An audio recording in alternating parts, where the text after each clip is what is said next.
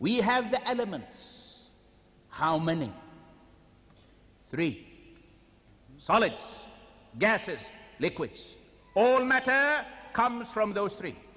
The air we breathe is also 3 atoms. 1 oxygen, 1 hydrogen, 1 nitrogen. But it is the air. Water is normally liquid, but frozen it becomes ice, and boiled becomes gas or steam. The same substance, yet 3 forms. Look at the sun, 93 million miles away. It's warm, it's light, its heat comes to us, yet it is one sun. Time is divided into past, present, future. Man himself is spirit, mind, and body. Even the family is made up of father, mother, and children. From the very first verses in the Bible, the Trinity is revealed for anyone to see. If you have your Bible, you may wish to look at that.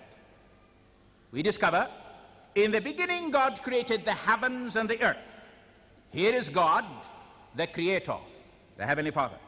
In verse 2, we discover God, the Spirit, and the Spirit of God was hovering over the face of the water. Then we are told in verse 3, then God said, let there be light.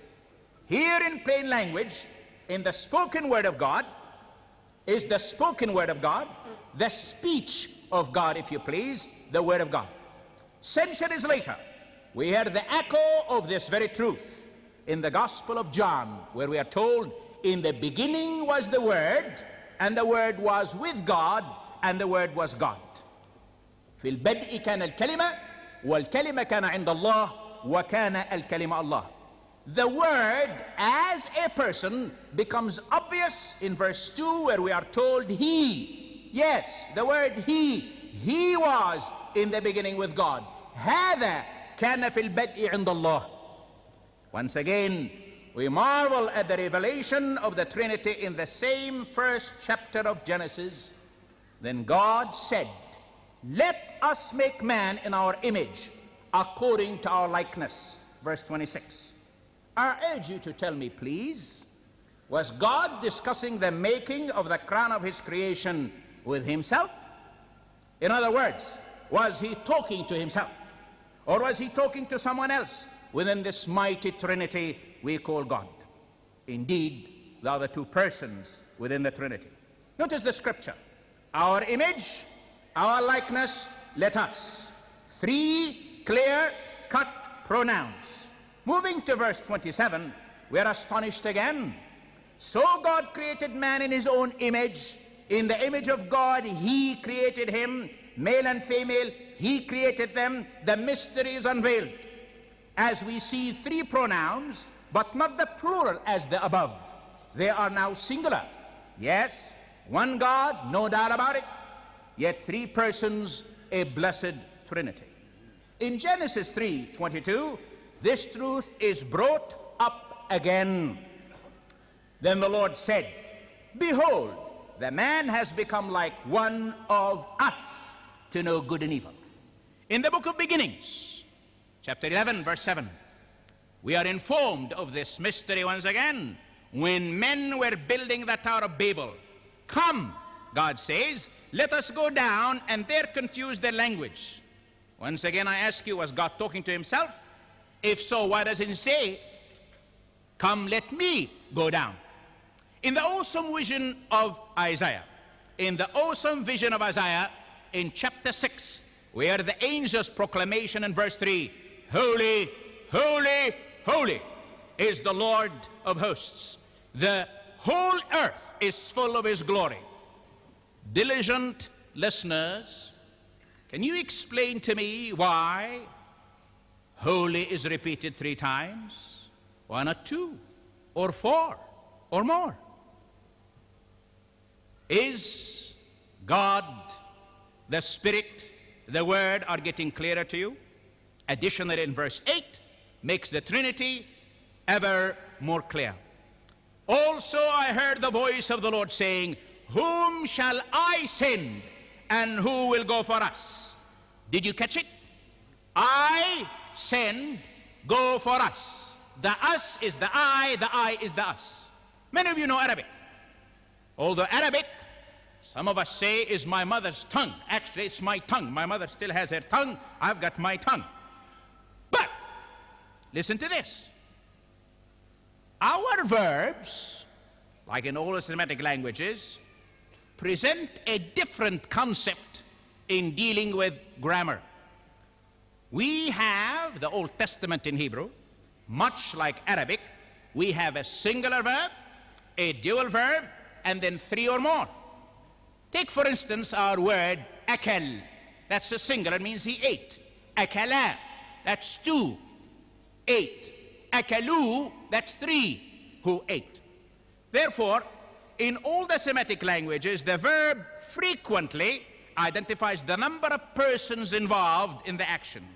You in English can refer to 1, 2, or a million, but not so in Arabic or Hebrew. Even the word Elohim is a plural word, which is the name of God in Hebrew. Heaven is Shama. In Genesis 1:1, we read the word Shamayim, which is a plural meaning heavens. Did it ever occur to you why God revealed himself in this triune manner?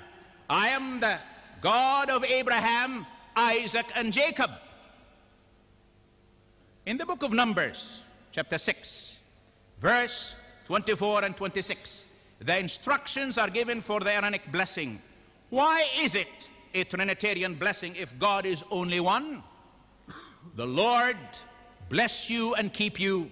The Lord make his face shine upon you and be gracious to you. The Lord lift up his countenance upon you and give you peace. From the Christmas story, according to Dr. Luke, chapter 2, verse 13, we recognize the one triune God again.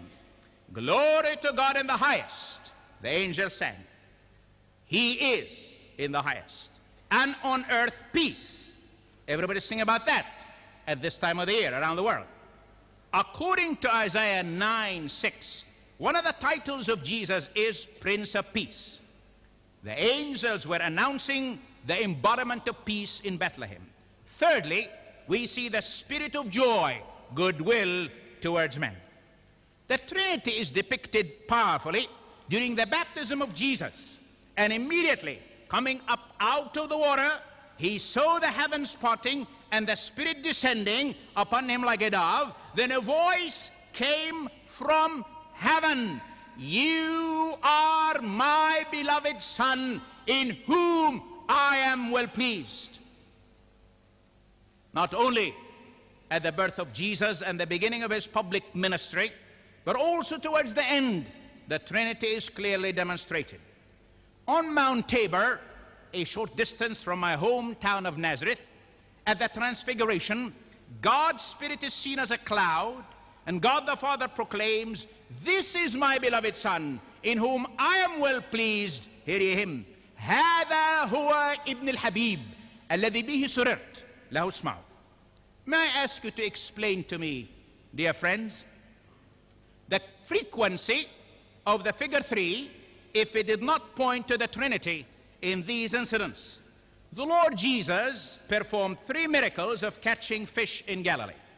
He raised 3 people from the dead, a girl, a youth, and an adult, to show his love for all ages. 3 times Peter denied his Lord.